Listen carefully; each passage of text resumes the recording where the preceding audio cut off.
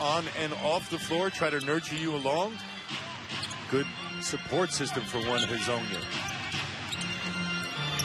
Victor Oladipo. He just made a tough shot. This is a little bit like last night in the third quarter where the Pacers got a 6-point lead, never could expand that as Oladipo. When he does a pick and roll, as a big guy, he always keeps his eyes on the ball. It's a simple thing, but certain times guys forget to do that. Oladipo. Williams has 19 in the game. Keeping Giannis off balance so Turner could get that rebound. Bucks have done a good job at getting back on defense. Well, that's the one thing if you're going to play the Pacers, most people are starting to do that so much better. Right there.